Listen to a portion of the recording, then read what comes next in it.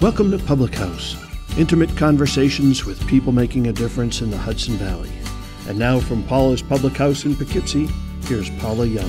Hi, I'm Paula Young, and welcome to Public House. Today I am very pleased to meet Nicole Fenichel-Hewitt from the Spark program and from Mill Street Loft.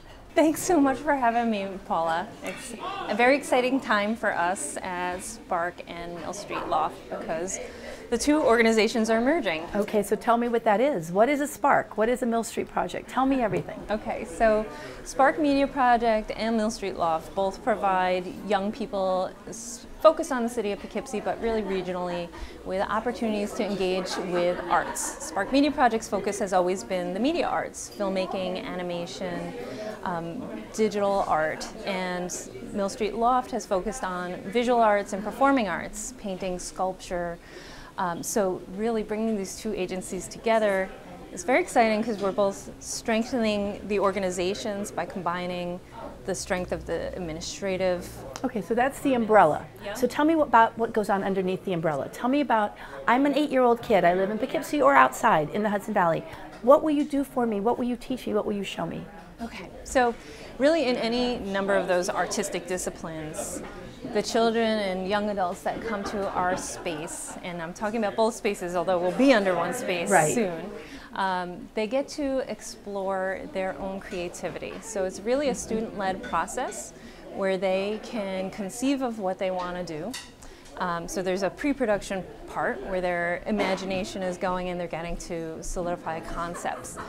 In the filmmaking, it's script writing. In the art programs, it's drafting. Right. And then they get into the process and they're led by professional artists to actually produce their work. So they're mentored by people who come in and volunteer. Exactly. So how do children find out about you? Does it come through their school, through their teachers? How do they find out? So we do both in-school programs, so sometimes we're actually in the classroom doing residencies, which is a really wonderful experience for the kids to get to explore really any topic using media or art as the tool. Right. And then we also do after-school programs and summer camps. So we do network with the schools. We have a great body of students and parents that work with us, so there's a lot of word of mouth. But people can come to either website and learn more about us. And I read there's about 9,000 children that are being helped at this point, or encouraged, or touched. Tell me, is that right? Yeah, combined. There's so many programs going on. Between those in-school residencies, we sometimes do assemblies. We have huge events like Real Expressions Youth Film Festival, which attracts hundreds of students to the Bardavon to watch films that are produced by students around the world.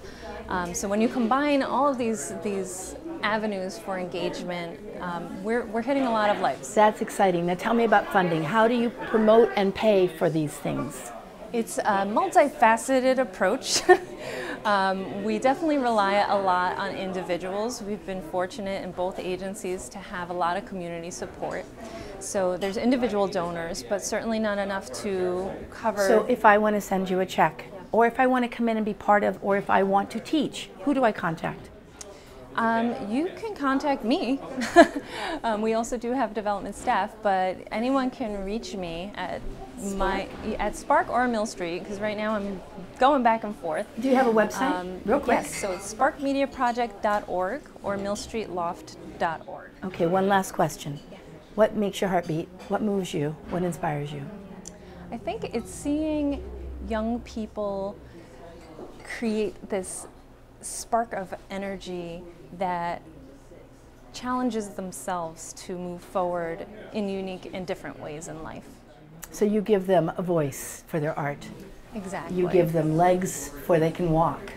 That's right. And it's the connections and the skills that they learn that they carry through no matter what they're doing, that they'll always look back and remember that special time that they worked with us. So you brought them to the threshold and helped them go through the door. That's brilliant. Thank you so much for coming in. It was great to meet you, and I hope that you can continue to do more and more and more, and that we can be part of it together. Thanks so much. I'd love to do some productions here. You never know. Yeah, that'd be fun.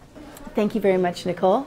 And thanks to all of you for tuning in again to Public House. We'll see you the next time. Thank you. Nicole. Hi, I'm Paula Young, and I'm the proprietor here of Paula's Public House. Do join me any day of the week except for Sunday for good food, good cheer, and good fellowship. We are here, we have fun, and we'd love to have you be a part of it. Come on down.